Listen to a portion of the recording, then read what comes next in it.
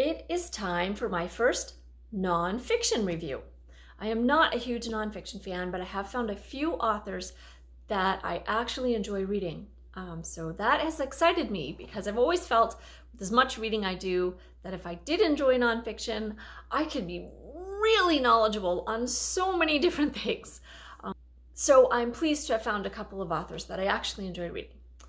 For today, I'm going to be reviewing Most Dangerous, Danielle Ellsberg and the Secret History of the Vietnam War by Steve Shienkin.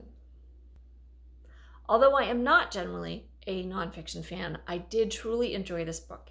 It read like a great adventure story, yet all of it is based on fact.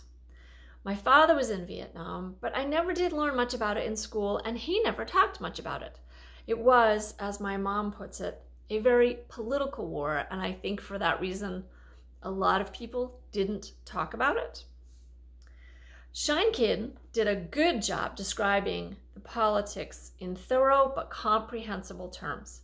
He spent some time on Ellsberg's experiences actually in Vietnam, but most of the book talks about the politics that led to the war, during the war, and ultimately leading to Danielle's decision to release the Pentagon Papers.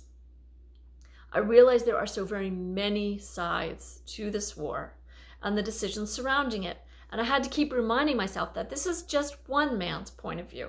I would be very interested in reading other viewpoints on both sides of Ellsberg's actions. There are a few difficult scenes during the descriptions of his time in Vietnam. It was pretty brutal, I have to say. And this is a rather meaty topic.